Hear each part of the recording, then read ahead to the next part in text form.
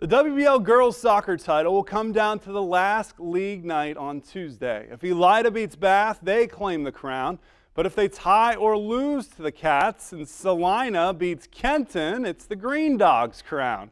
It's been an injury-riddled season for the Green and White, including injuries to two captains. But Ashton Flippo and company have persevered, as we see in tonight's OIO Prep Profile.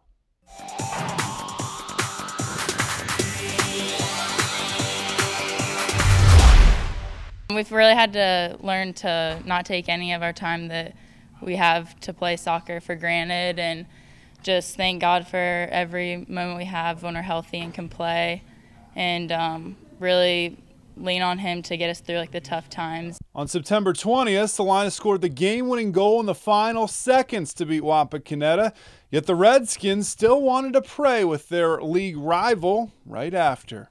It was awesome that Wapak does that every game, even though it was such a tough game, that we all came together at the end and we could pray together and worship together.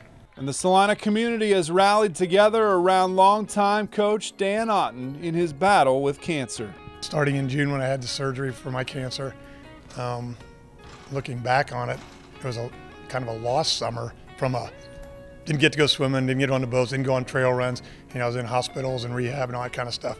But looking back on it now, I've told people, I said, this cancer might have been one of the better things, there's a purpose for everything, one of the better things in my life of teaching me about people, about resiliency, about prayer and support. Everybody knows he's an inspiration. It's great to see, have a coach around you constantly that, is a good influence and teaching you good ethics and good ideas, for being a good athlete and working hard and that kind of stuff.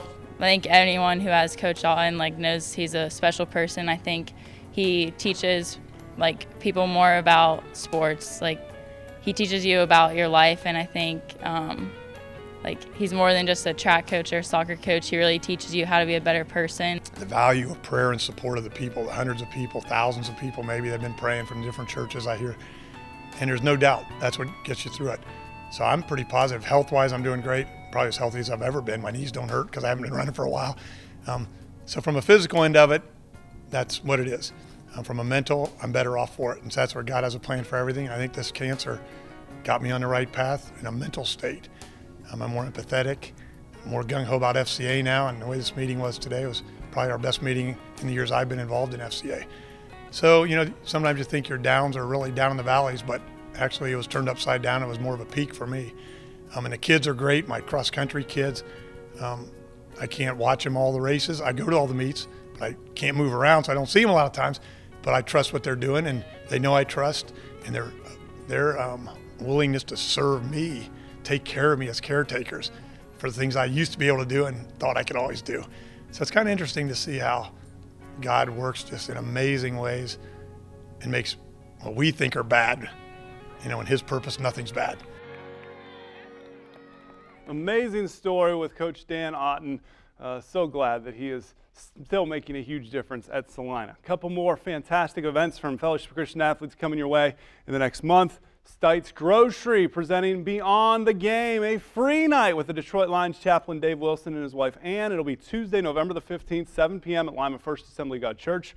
We also have a bonus for coaches and their spouses, a coaches date night where we feed you a wonderful meal and you hear from Dave and Ann firsthand. You can contact me. We still have a few spots for couples open for that. It's all free, both portions of the night. Then the following week, Jared Pugsley and Kyle Miller's second annual Hometown Thanksgiving Handoff, brought to you by the Basement Doctor and TV 44. We've had 1,000 people last year in Lima and Elida, and we hope to do more this year as we add to those two schools, Bath and Shawnee. So 4 schools getting meals this year for Thanksgiving. Lock 16 providing those dinners.